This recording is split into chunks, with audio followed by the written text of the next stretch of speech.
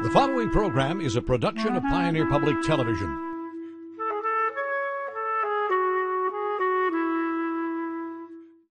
Major support for Compass is provided by the ongoing support of the Leo P. Flynn Estate of Millbank, South Dakota. Additional support is provided by the Southwest Minnesota Private Industry Council, promoting Southwest Minnesota as a place rich with opportunity. Come for the jobs, stay for the lifestyle. More information at swmnpic.org.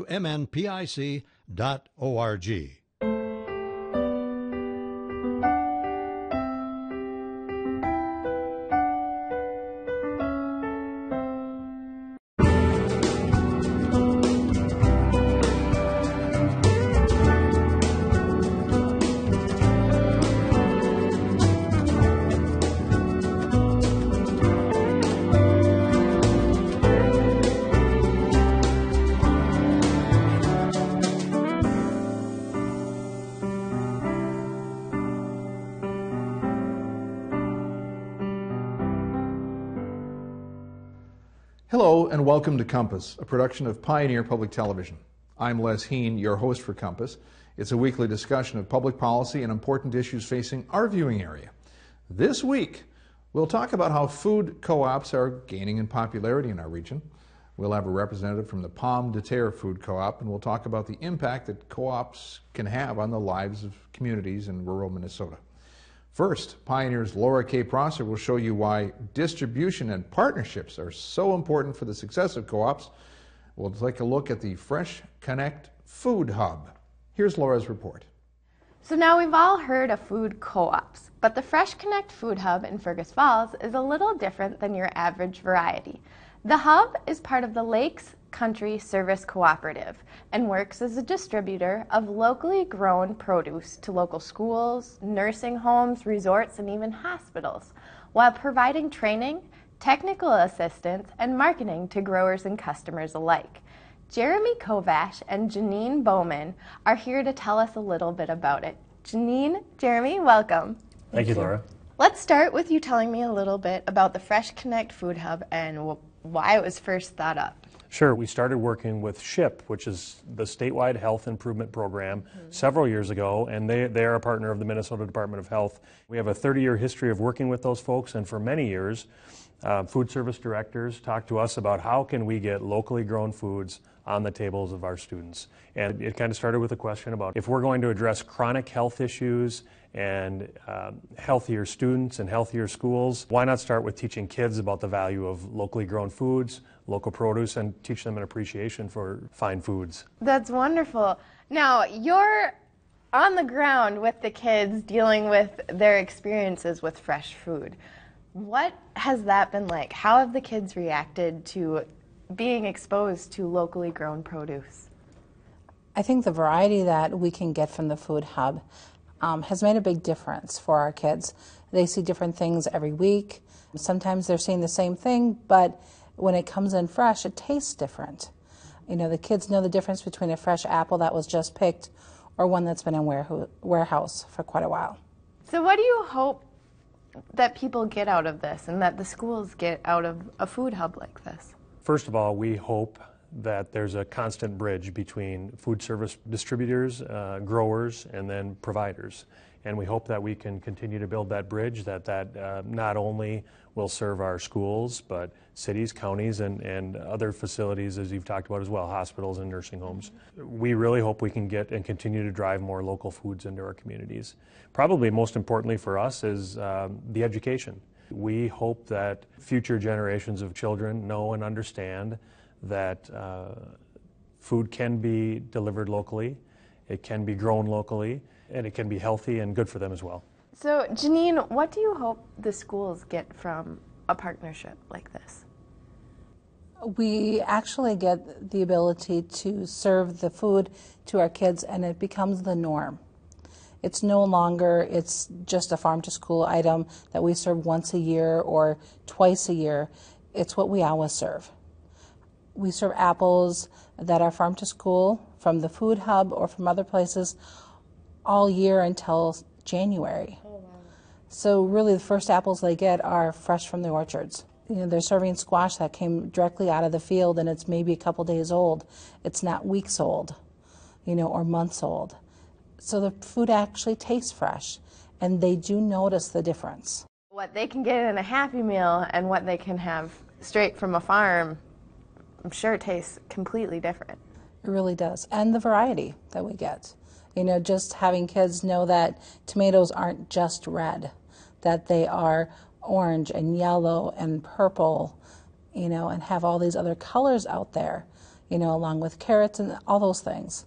It just makes a big difference. So how did you reach out to different businesses and organizations to start this program and to keep it going? Partnership leveraging is very important. No one entity could do this alone. We have many partnerships here, Laura, at Lakes Country. But first of all, we would not have been able to do this without a couple of grants that we qualified for and were awarded by the Department of Agriculture. So those grants helped us with our capital items, such as our production facility, and then secondly, our food truck. So the distribution network certainly helped us. So we really needed those grants to get us going. In addition, we received a grant from the Bush Foundation to help us with operational expenses right up front. And then we've had a continued and long-term partnership with SHIP, the Statewide Health Improvement Program. And then on the research and technical side, or the technical needs side, our burgeoning and growing and everlasting partnership with the University of Minnesota Extension. And they provide a lot of that technical assistance. Janine, what kind of benefits have you seen yourself from this kind of partnership and these kind of education efforts? I mean, I'm sure the schools themselves are working hard to educate themselves, but sometimes having a little bit of a helping hand going, hey, did you hear about this new product coming out, or did you hear about this new education technique? What kind of benefits have you seen? It has really helped us because we have professional standards that we have to meet. So there's all these trainings that we're required to go to. But with the ever-changing issues of meeting the Healthy Hunger-Free Kids Act of 2010, with rules changing every year, it really helps us keep up to date on those. Just having the trainings to be able to go to. And with our kids, with the education, offering us insights into what can we do to keep our kids informed. You've seen the kids' responses, but what kind of responses have you seen from a community that has this hub right in its center? I think we've really captured the imagination and well wishes of our community. They continue to, I think, marvel at our innovation and partnerships and opportunities. And at the end of the day, Laura, parents and our members want healthier foods. They want locally grown, nutrient-dense food that tastes great as well. And so I think we're providing that, and I think our community and our school members and our members have continue to be very excited about it and the potential for growth. Well, thank you so much, Jeremy, Janine, for joining us. I'm Laura K. Prosser, producer of Compass, and that's it for us in Fergus Falls. We're going to go back to the studio with Les. And with us now to talk about regional food co-op trends and the challenges they face, our guest is Arne Kildegard. Arne is from the Pomme de Terre Co-op in Morris. Arne, thanks for joining us on Compass. Well, thank you for inviting me, Les. Yeah. So food co-ops have been around for a long time, and of course, before we started this discussion, we were just sitting around. We talked about the fact that we've heard about food co-ops in the Twin Cities, and they've been around in the 60s and 70s. But now we're seeing more of them in small towns. So what's your experience with the food co-op in Morris? Well, so I moved to the region in 2001, and you notice right away that it's not, in terms of fine dining alternatives, it's not exactly a food mecca, and sort of surprisingly, it wasn't really very easy to get a hold of locally grown foods. I mean, here we are, we're surrounded by some of the best agricultural land in the country. And yet, the vegetables you see in your standard grocery store are imported from Chile or something like that. And some of the people I met right away were foodies, and I wasn't really initially part of that orbit, but I came to appreciate sort of the connection to the source of your own food and what that means in terms of how it's produced, how humanely it's produced, and above all, the thing that trumps all other considerations is how much better it tastes. So I got connected to that right away through the local co-op, the Pomme de Terre Food Co-op in Morris, which Was started back in the 70s in somebody's broom closet, and it's been going out of business for some 40 years now. Well, it's interesting because some communities, food co-ops make it, and other communities they don't, and some they make it for a little while and they get the money and it seems to be working, and then it falls apart. And others, like in the Morris case, survive for a long time. But it sounds like there's not necessarily a lot of assurance that they will survive. Well, it's a tough market. The grocery business generally operates on very thin margins, and there's stiff competition. What makes it possible to drive prices down is, first of all, mass production on the agriculture side, and second of all, high volume at the retail side. And the co-ops, that's not really the niche they occupy for the most part. Often they're doing relatively low turnover per square foot of shelf space or something like that, and they're sourcing some of their materials from local producers who are not doing everything in their power to confine as many animals in as small a space as possible. Yeah, so it's a niche market, clearly, and like a lot of cooperatives that have started up in the history of cooperatives, isn't this largely about organizations that started to meet a need that the rest of the marketplace wasn't meeting? I think that's right. I think that the sort of original philosophy behind cooperatives was to organize the need, and it's hard to make one go in a community where the need is already being serviced by the private market somehow.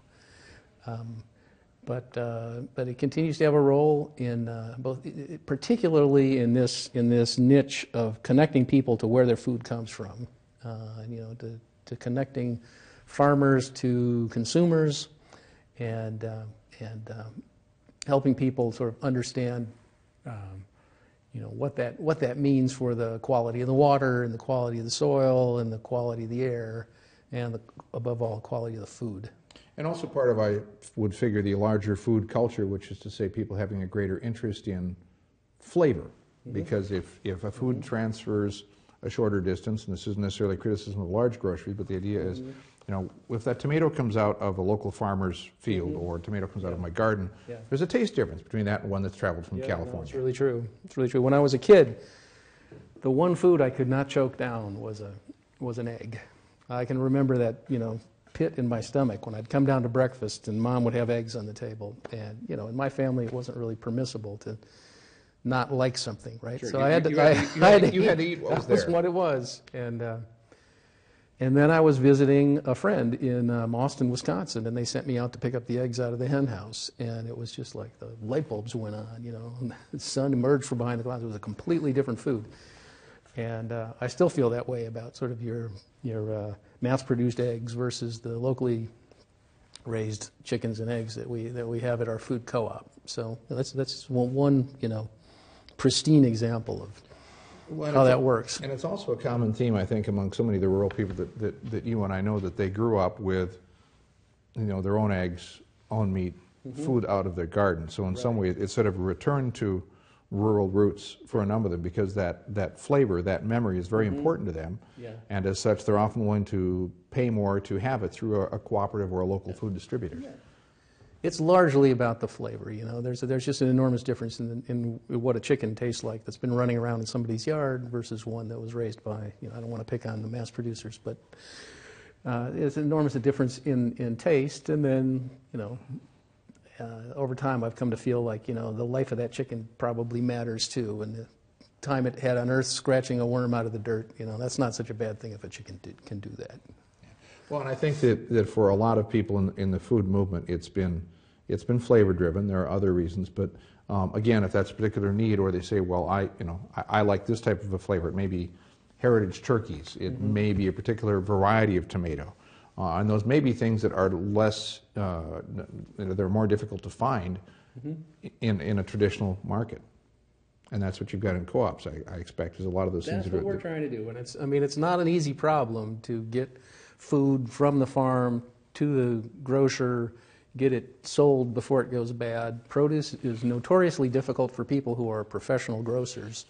And a lot of co-ops are not really professionals in that way. So it's a hard problem. I don't want to undersell that, but I feel like it's worthwhile. And one of the things we do at our co-op is we have a monthly potluck, and that's a reason to bring together a bunch of people who aren't necessarily from the same backgrounds. We have somebody do a presentation. Somebody from the local foods community do a presentation. Last month it was the woman from Redhead Creamery up in Bruton, I think it is, and so on and so forth. So it gives all of us gathered a chance to meet somebody who's actually on the production end. It gets the production people a chance to meet, who their final consumers are, and it builds community. So I think that's an important part of the picture too. Yeah, starting a conversation about food, starting a relationship around food, which is very much an important societal tradition that we often gather around food and then have a discussion about where did this come from, how did you produce it, how could it be cooked, how should it be prepared, what are the other ways to do it, and so I expect that there's a large social component to it as well. Absolutely, it's a very civilized thing. Yeah. So what's the future of the economics of cooperatives? Because I know from time to time, there'll be these sort of blips on the screen where people say, oh, what's happening with co-ops? Are they still making it? Is it still fitting the niche? Because the grocery world has changed a ton. There's a lot more that's available in grocery stores. So what about the economics of co-ops today?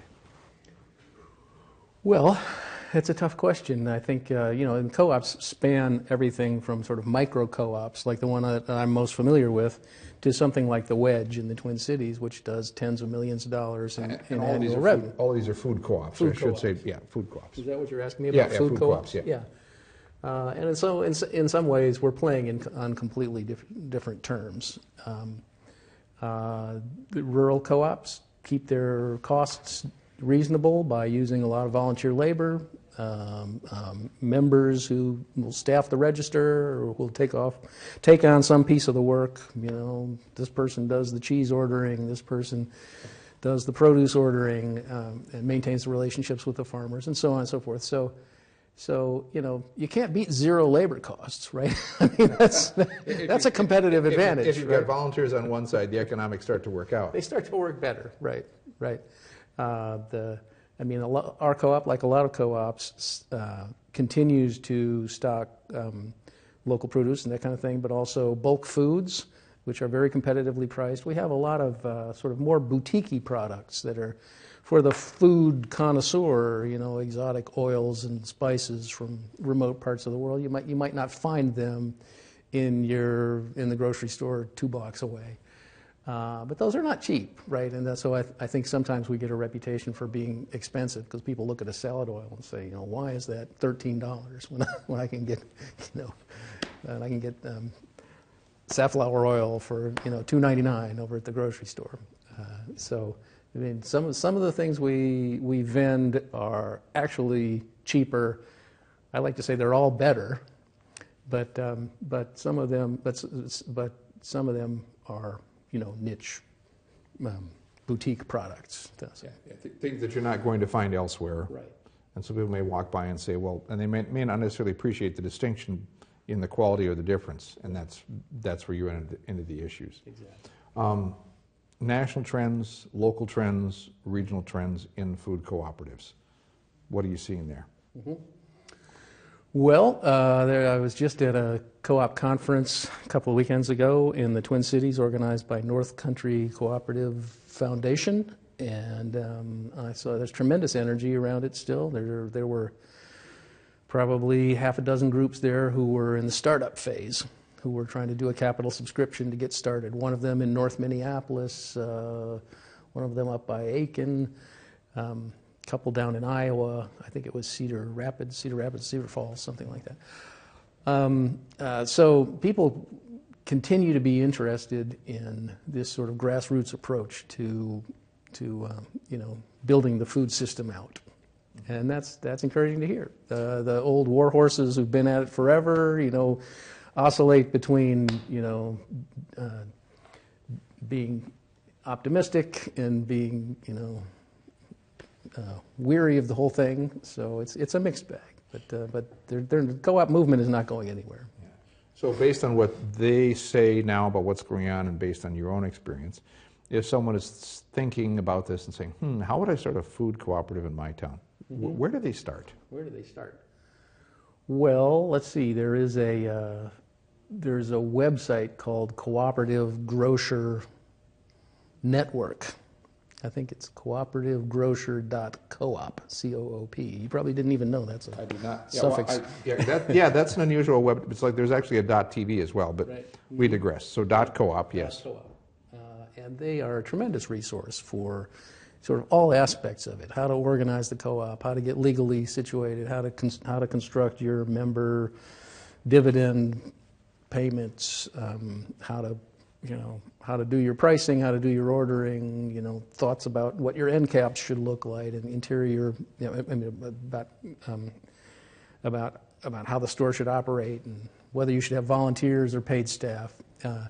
There's volumes of extremely relevant information on that site. There's also North Country Cooperative Foundation, which I mentioned a minute ago, is the organizer of this co-op in of this conference in the Twin Cities, and they are a association of sort of very well-informed cooperative specialists who hire themselves out for consulting projects, and the knowledge base there is tremendous. So I'm sure they have some startup resources available also. I haven't investigated that. Well, good advice and a lot of hard work ahead. We know that for anyone who's going to start. Great. Okay, great. Arne Kildegard, Pomme de Terre Co-op, thanks for joining us on All right, Compass. thank you, Les. It's a great discussion. That's it for this week on the topic of food co-ops in rural areas. Our Compass producer, Laura K. Prosser, will take it from here, and she'll end this week's episode with the next installment of the Compass Literature Corner. Thanks for watching.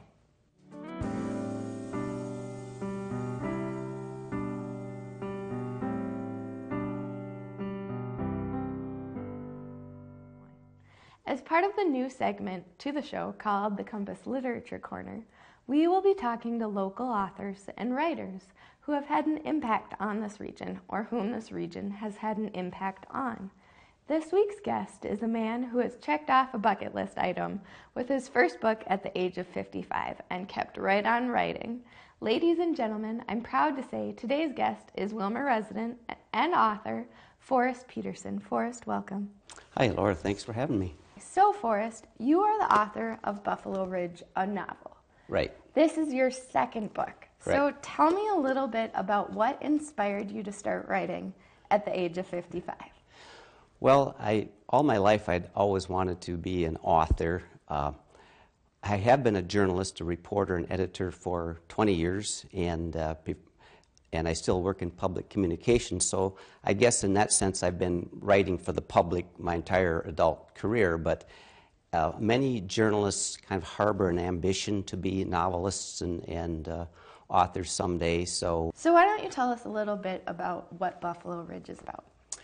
Well, it's kind of set in the early 2000s in western Minnesota, and the idea was to create a story around a young family in a rural community facing some difficult issues, and that's basically what many stories are about, is conflict and resolution, but hopefully there's a good message at the end.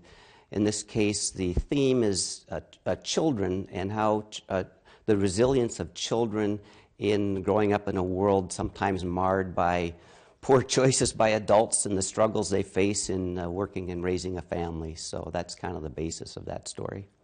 Community is key. When you're writing for the newspaper, when you're writing a book, it's all about community and people's connections to each other. So what about a good foundation of a community or family is key for Buffalo Ridge?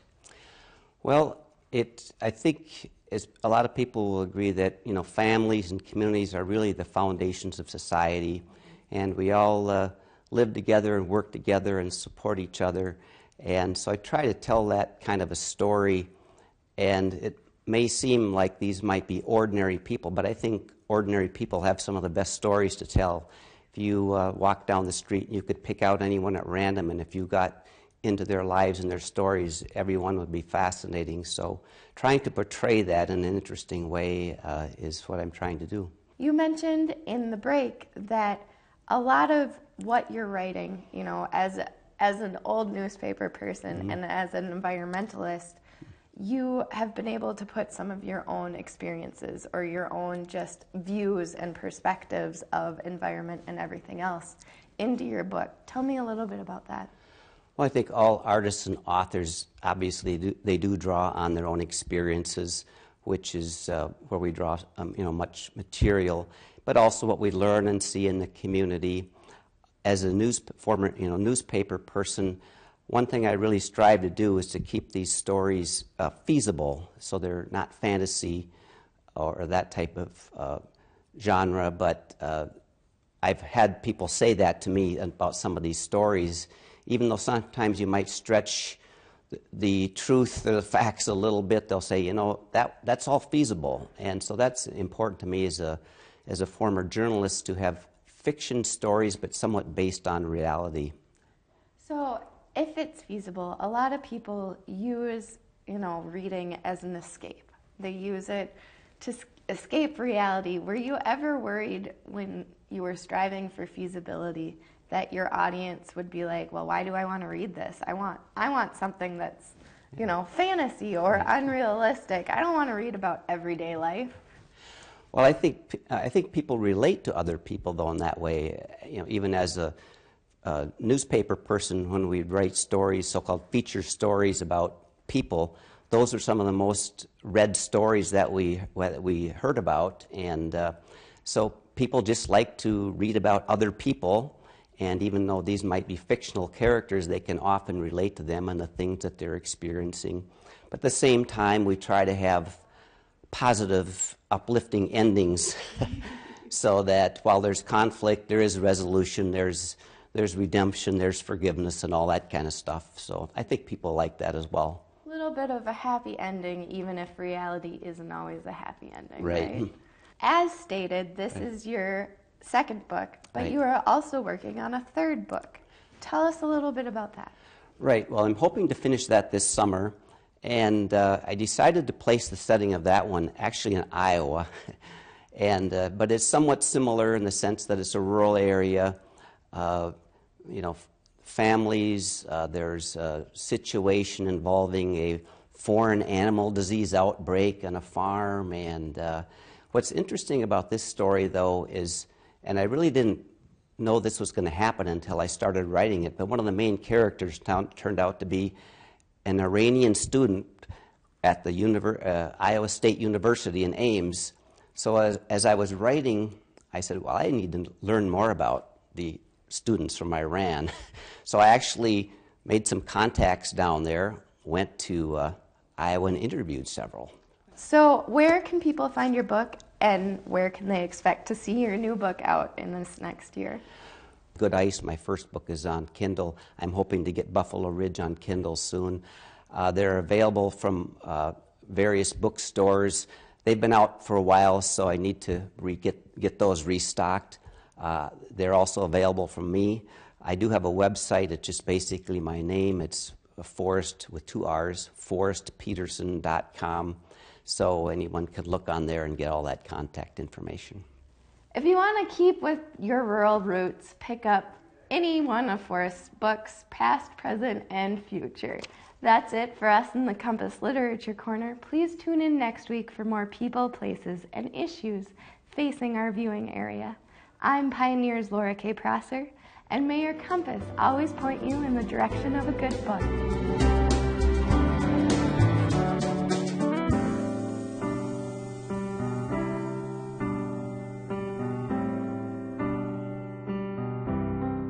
Support for Compass is provided by the ongoing support of the Leo P. Flynn Estate of Millbank, South Dakota.